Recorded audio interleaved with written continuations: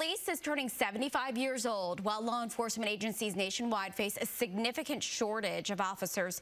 KSP's recruit numbers, they're growing. Wave News reporter Sean Bowdy shows us how working to grow a diverse group of troopers.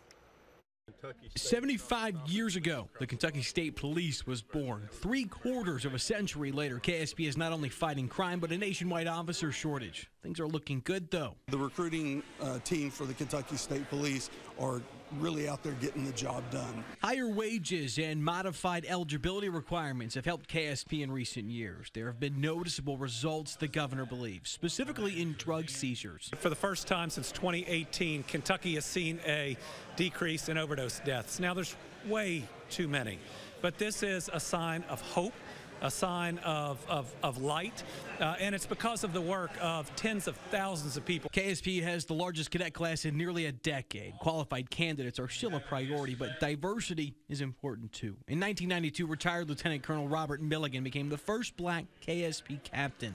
We need to have more women in the state police force. We need to have more African Americans within policing, period, to show our community that ethnicity is no hindrance to coming out and doing a good job. On this Juneteenth, I asked the governor about the timing of this event.